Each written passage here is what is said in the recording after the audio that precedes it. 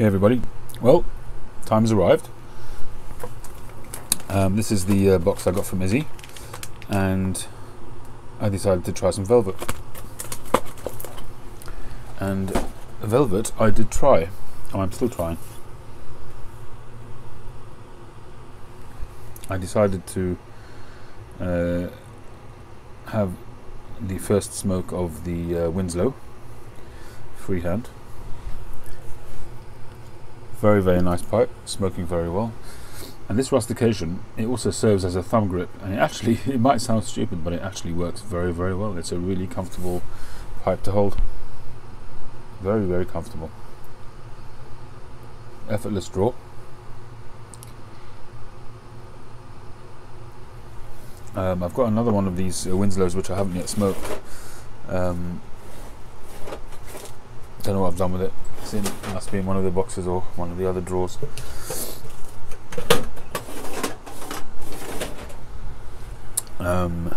But this one certainly seems like a good pipe.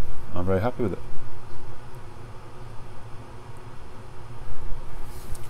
So, velvet. It's a tobacco which I've been wanting to try for a long, long time.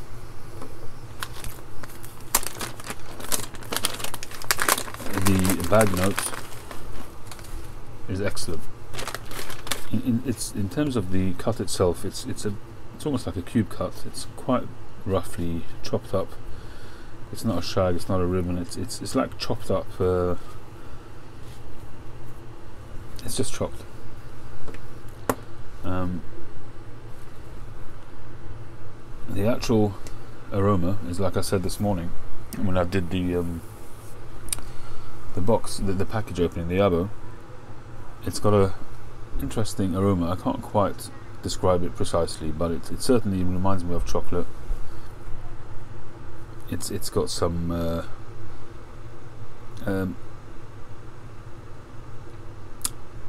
I think I said this morning it reminds me of Cocoa Supreme from Cigars and Snuff, which is a very sweet, sugary, caramelly, chocolatey, even coconut, with a bit of a sweet spice kind of topping to it. On top of those aromas, a bit of a cocoa-y kind of cooking chocolate kind of aroma in there as well. I let it dry for about 10 minutes. It is a bit moist.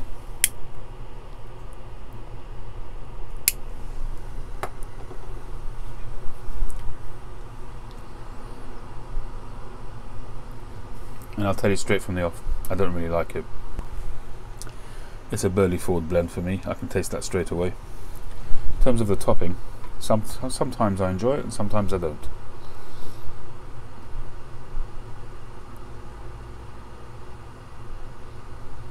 It's supposedly got some aniseed in there, and I don't know if that's what it is that's giving me that flavour that I'm not enjoying, or if it's the Burleys, or if it's the combination of the two. But aniseed to me is the aniseed balls, which I used to have as a kid. These really hard red balls, which were sweet yet had that weird aniseed flavour, but they were sweet as well, but presumably because they had sugar added to them.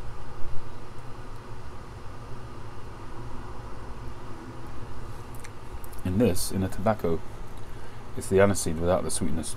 I don't get much sweetness from this blend. I do get a bit of a very dry cocoa flavour.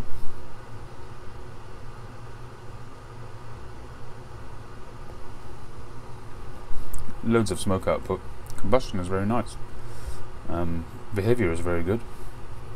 I just don't like the flavour.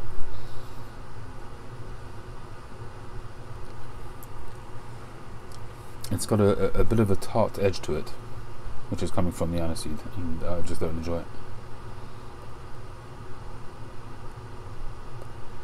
I'm trying to decide whether that's sort of amplified when I draw deeper, or if I just sip it.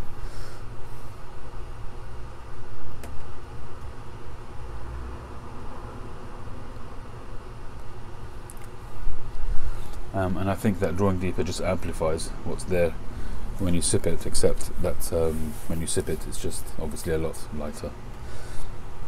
I think this one will bite you as well if you let it. I'm smoking it with a filter, but I'm still feeling a tingle on the tongue.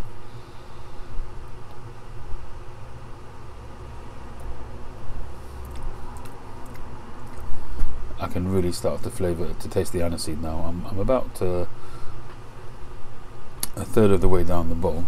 Actually, I haven't timed it in a while, it might be further down. I filled it just around halfway, the bowl. It's quite a deep bowl.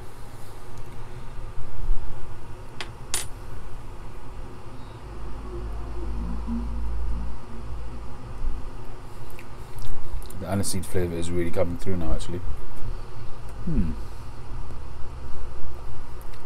Actually getting a little bit interesting now. I don't know, we'll have to see if this improves somewhat as the bowl goes down.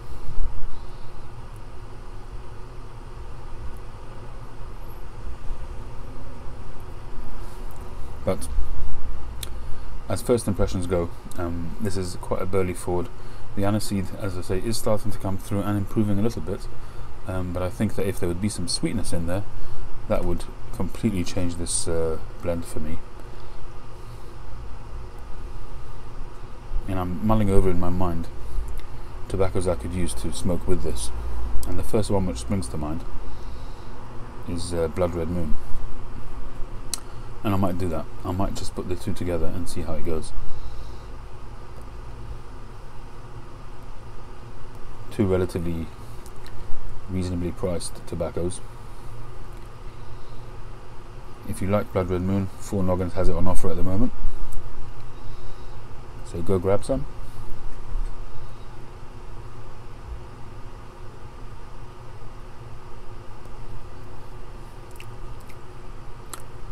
Yeah, it's definitely improving as I get down the bowl, I will say that. But at the same time, it's tingling me more on the tongue as well.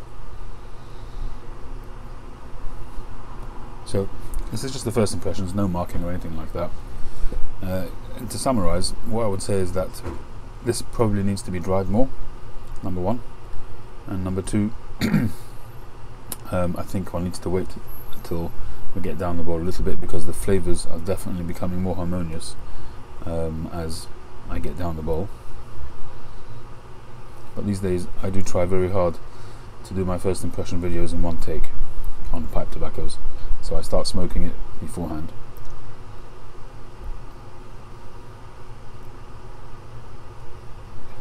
So it truly is a first impressions, because I'm not going through all the various different stages and so on. It's just I'm trying to save time on the editing, and I don't want to spend all day taking up your time with a 30-minute first impressions video.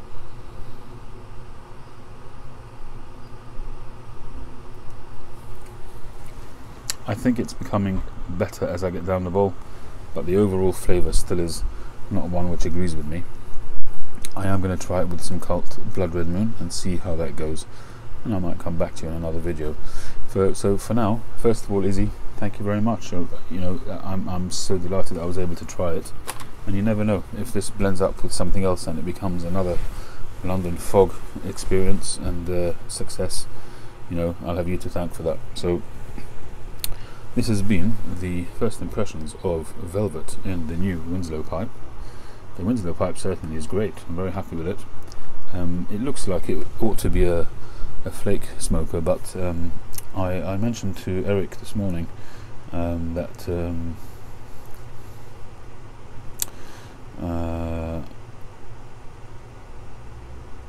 I haven't actually, since I went over to 9mm, I haven't really got a 9mm aromatic, a proper aromatic pipe. The only one I have is the Savinelli 606, which I've always smoked Blood Red Moon in, so I might use this as an aromatic, which is why I smoked Velvet in it. So I'm probably going to smoke a bit of Blood Red Moon in that shortly, and then perhaps I'll do a blend of the two and see how that goes. So thanks very much. Catch you on the next one.